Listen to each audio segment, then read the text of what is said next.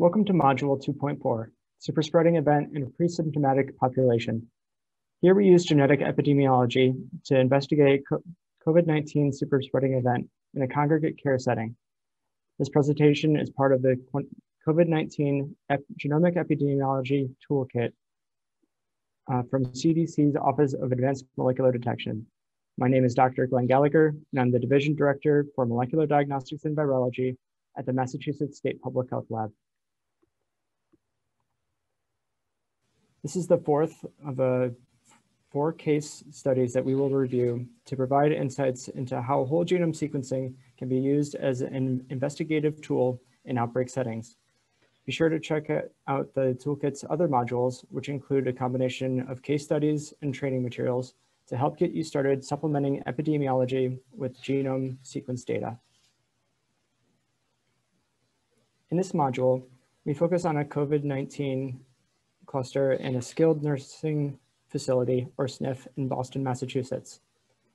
This 142-bed SNF serves short-term care, long-term care, and memory units. Mean resident age was 83 years, and the minority, 28%, of residents were male.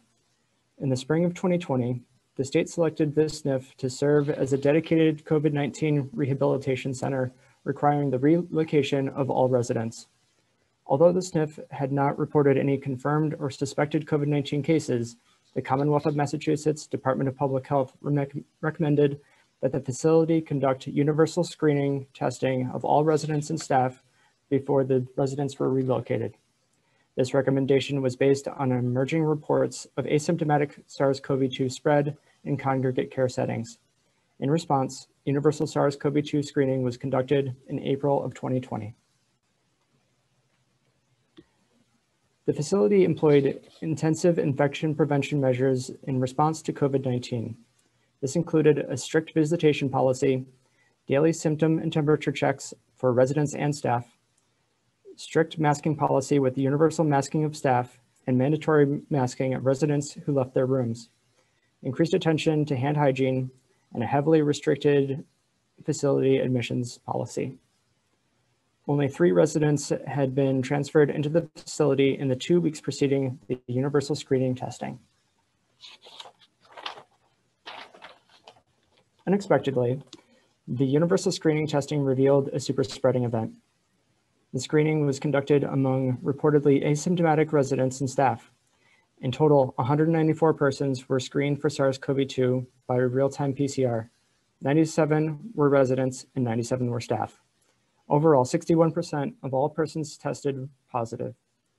Specifically, 85% of residents and 37% of staff tested positive. Nearly a third, or 31%, of residents died 2 weeks after the testing. 80% of these residents had tested positive.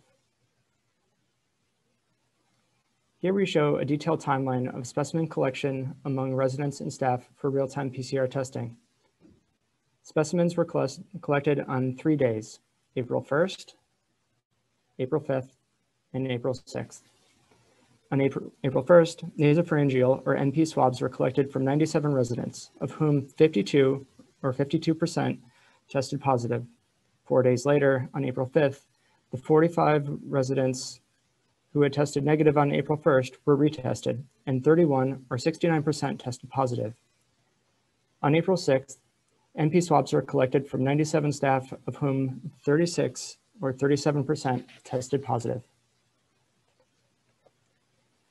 To capture the genomic characteristics of the superspreading event, whole genome sequencing, or WGS, was performed. Sequencing was conducted on specimens from 83 or 70% of the 118 total cases. Upon examination of the sequencing results, revealed rapid spread, suggesting a superspreading event that agreed with the epidemiological data. The majority, 75 of 83, or 90% of sequenced cases, comprised a single cluster shown here at the right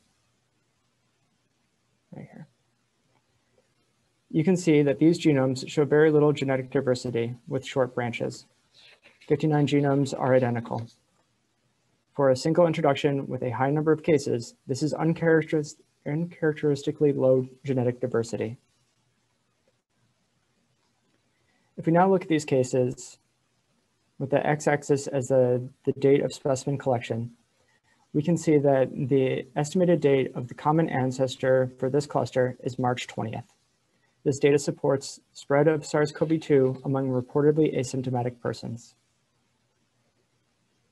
Another observation we can make from this data is that not all introductions led to rapid transmission. Here on the right, you can see cases represented as circles using a software called microbe trace, clustering by genetic similarity. This cluster of cases here represents the tree that we showed on the previous slides. But now we can see that 2 other clusters exist with 3 cases each, right here and right here. Seeing these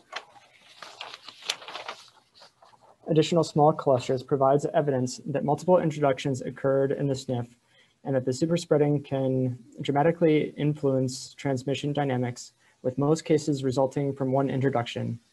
Additionally, all 3 putative introductions occurred despite this facility's implementation of intensive infection prevention measures.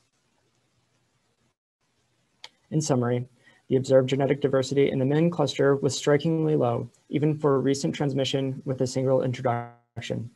This event might reflect a low genetic diversity within the index patient, a superspreading event where transmission to secondary cases occurred through events such as unusually close or prolonged contact of the index case to secondary cases, or the index case having a very high viral load at the time.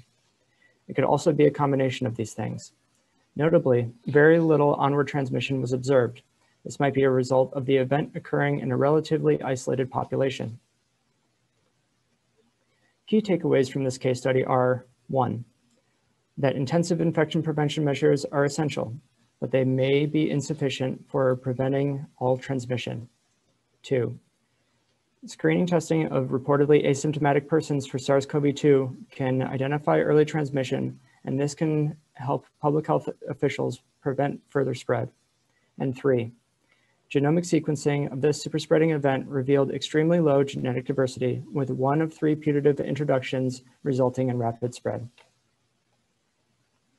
A limitation to consider is that all residents and staff were reportedly asymptomatic, and that some persons might have had unidentified symptoms. We acknowledge Jacob Lemieux and colleagues at the Broad Institute for their assistance with this case study. Thank you.